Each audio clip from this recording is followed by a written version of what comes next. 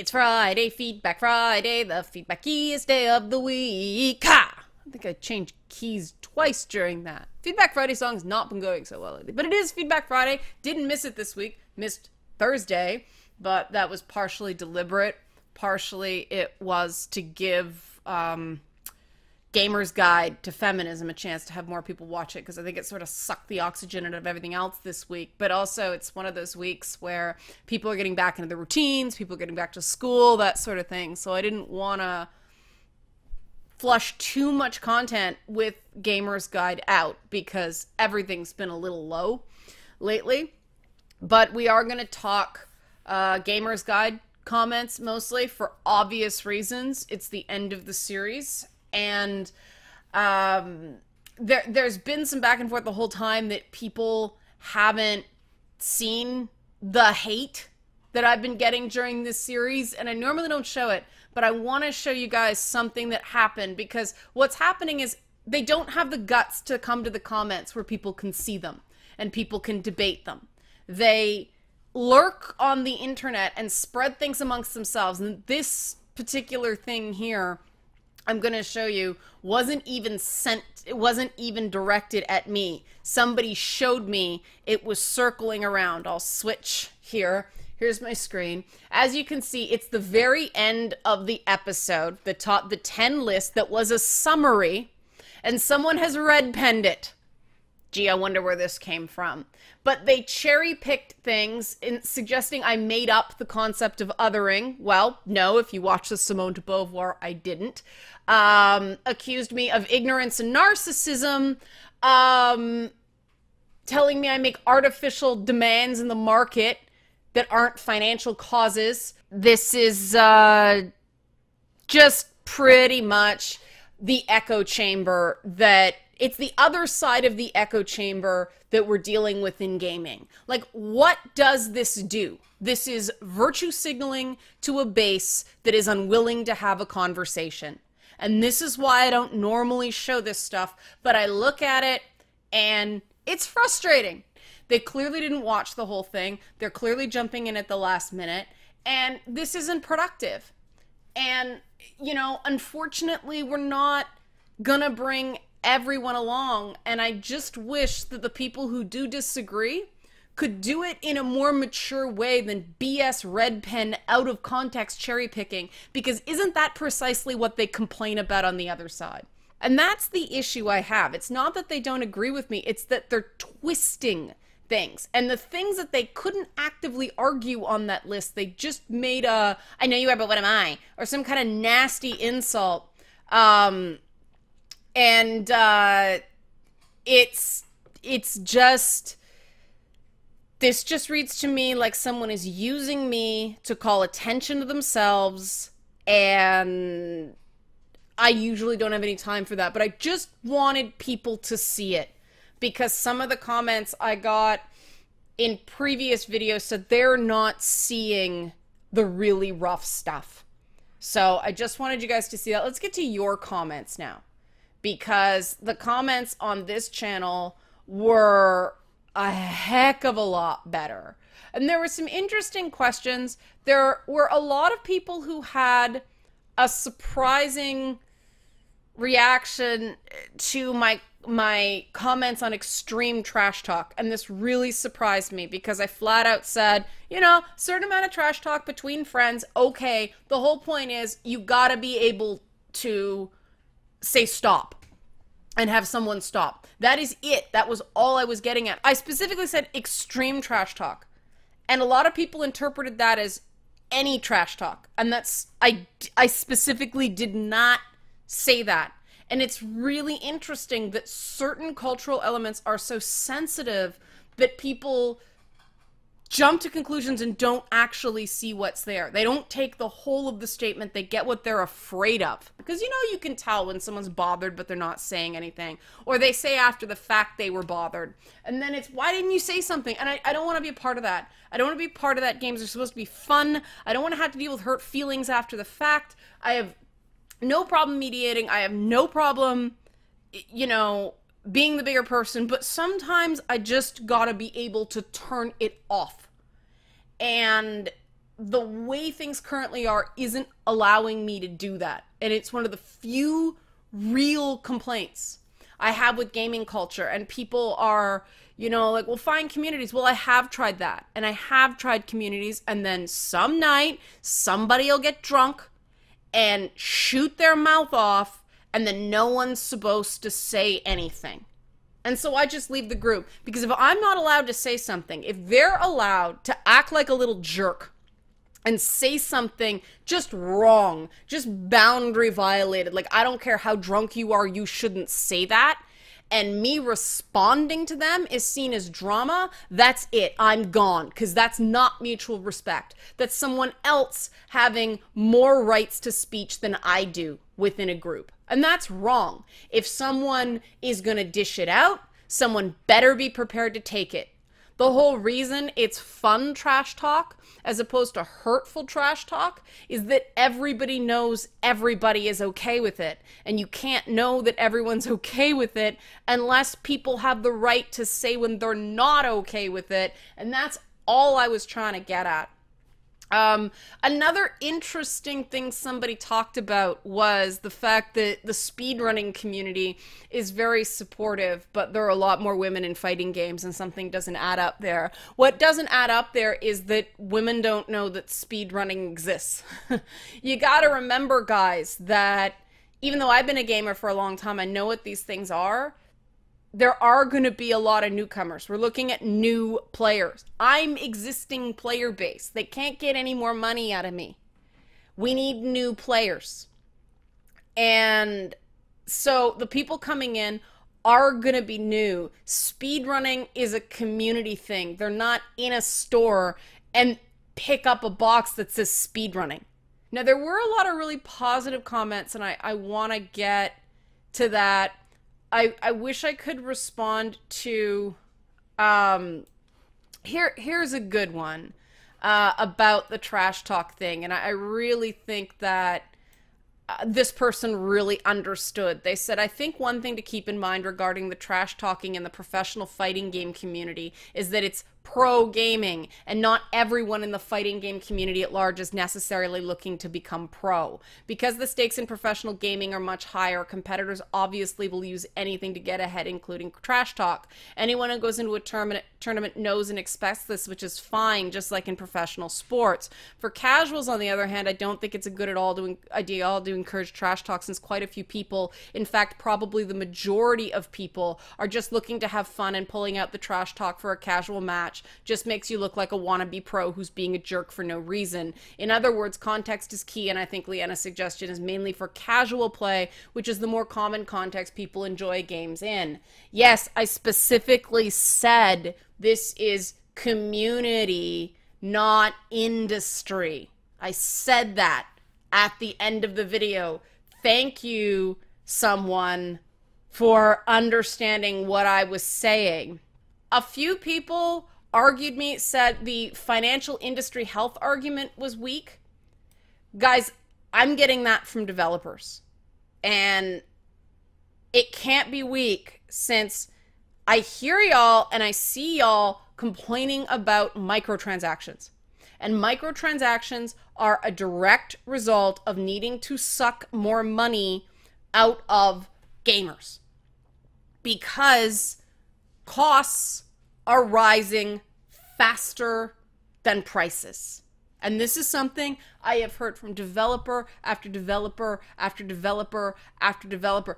Consumer advocate developers. This is not one or two people. This is a consistent thing, that the cost of games is a real concern, to the point that, before these in-app purchases and microtransactions and all that stuff became something that people screamed about but used them, they were really worried about a sharp decline in the number of AAA games. They also didn't think this console generation was going to sell well. The PS4 proved them all wrong in that regard. But this is not my opinion. This is something I've heard consistently from developers. This is me reporting. Okay? So if you're telling me I'm wrong, you're telling me that the developers that are making the games are wrong, and you have to ask yourself whether you're really in a position to know that or not. There was also a lot of stuff, and I'm not gonna single anyone out on this one. Oops, hit the mic. A lot of people had an issue with, they really zeroed in on the wrong things in my saying gamers are not white men. Gamer is anybody who likes games. Don't associate the gamer identity with inherent privilege. It's not. And I say this in the video, it's not okay to pick on white guys. It's not. It's not okay to pick on white, straight, cisgendered men. And I made that pretty clear, I think, talking about the fact that if it's not okay to say to a woman, it's not okay to say to anybody, that gamers are getting their feelings hurt and feel like they're not able to say so. All that stuff, I thought I was really super clear. That it's not, oh, if it's a white guy, it's okay to pick on him. The problem is that it's open season on gamers that fit a certain physical description now because we associate that with privilege. And I talk about the fact that there are other things that are invisible. Disabilities are one. Neuroatypicality is another, where you cannot just assume privilege because of the way someone looks. I am really sorry the whole privilege argument broke containment in academia and has slithered into pop culture because it is misapplied. Privilege is a complex interweaving of things, and you cannot make an armchair diagnosis about someone's privilege based on an exchange on the internet. That is just, this is why we can't have nice things. Okay, you do not know. I flat out said, you can't know a stranger's suffering. And these are the points where I go, what more do I have to do?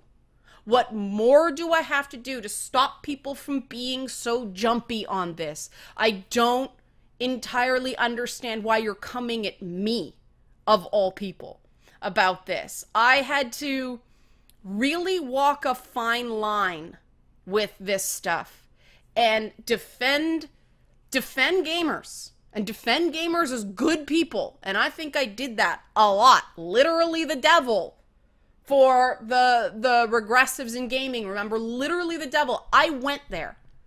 I laid it on the mat. I defended gamers. And I'm getting a little sick of not good enough. There is a point in time where I have to be able to say when I think something can be improved. That is fair. I think I've earned that. I think I've earned the right to say I love gaming. I think gamers are great. There are some structural and cultural things that are no individual's fault that I think if we tweaked, it's better.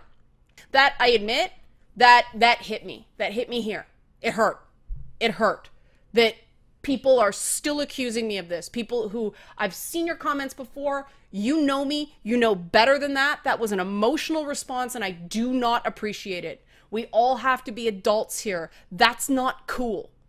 It's not cool for you to lay that on me and take out your bad experiences with other people on people who didn't do that to you. Everybody has got to be accountable. I'm big on accountability. If I feel like I wasn't clear about something, I will say so. I've done it in the past, despite what some people, some commenters on Kotaku in Action have said. That's just so you guys know what that means. Somebody has been continuing to post on Kotaku in Action that I did something to offend gamers and never apologized for it.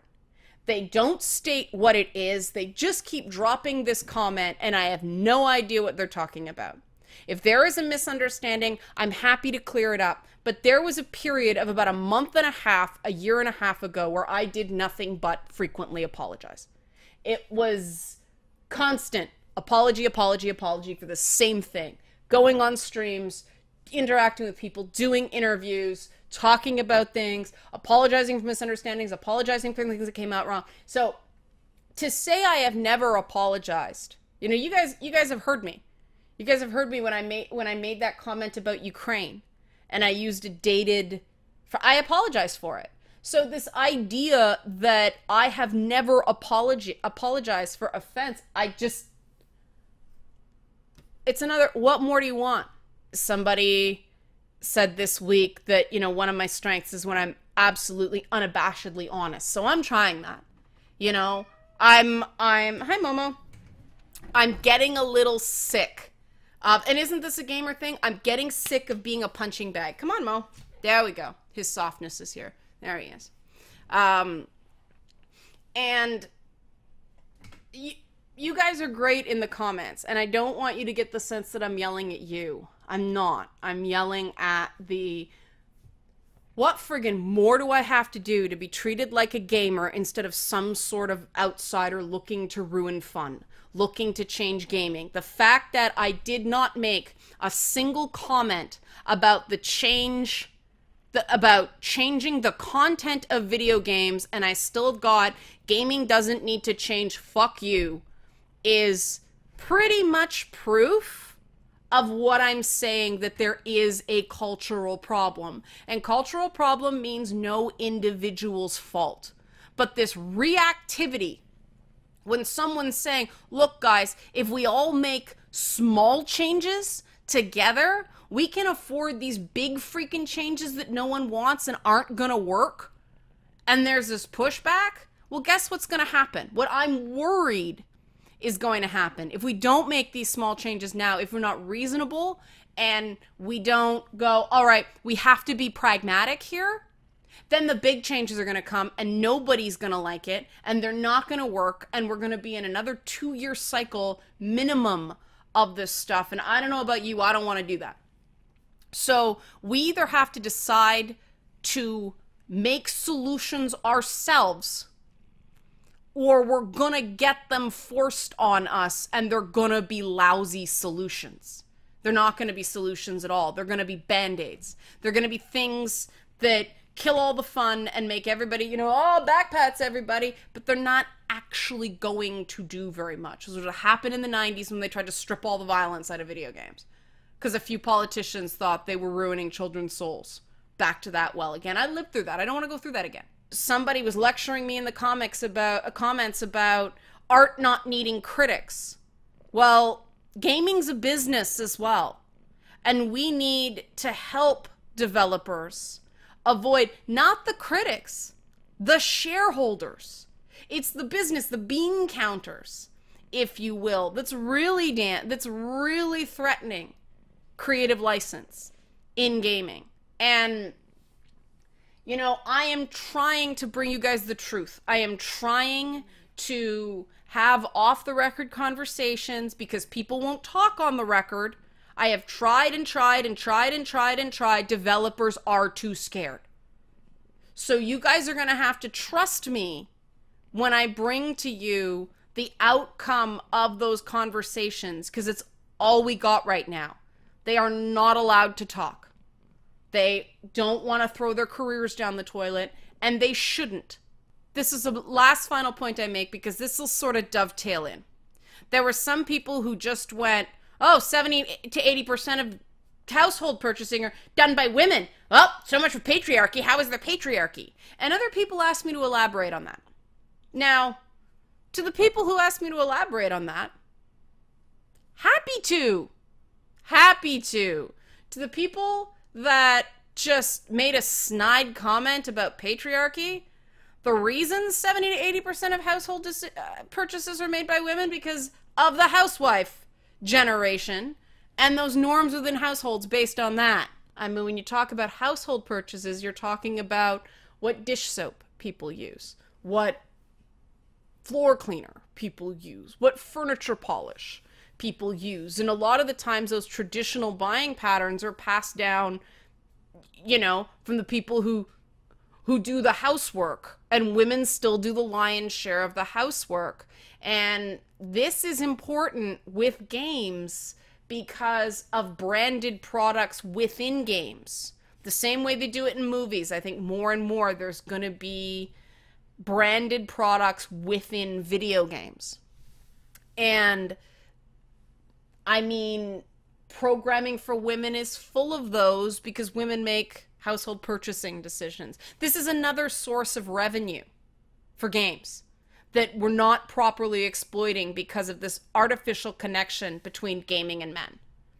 And like I said, A thing being a guy thing is not an inherently bad thing. There are just business realities. If you guys want your 4K graphics and your 60 frames per second and all this stuff, the money is going to have to come from somewhere. And this is the crunch we're facing. And I'm frustrated not because people have a different opinion from me. I'm frustrated because people are rejecting facts. And yeah, my frustration is showing. So please forgive that. Please take this for what it is. I am a human being. And, let me know your thoughts. Patrons, I am going to put something up next week about a special town hall for you guys. Like I said in the video, there will be a specific content for Patreon patrons, because really, you're the guys that are funding this, so your opinion matters the most. And so we will probably continue this conversation in a bigger way among, the backers, the people who care about this enough to put money down and help support the continuation of this, because that is really a huge thing at this point. It hasn't broken even yet. And so this is something we will continue in that forum. Okay, thanks guys, and have a good weekend.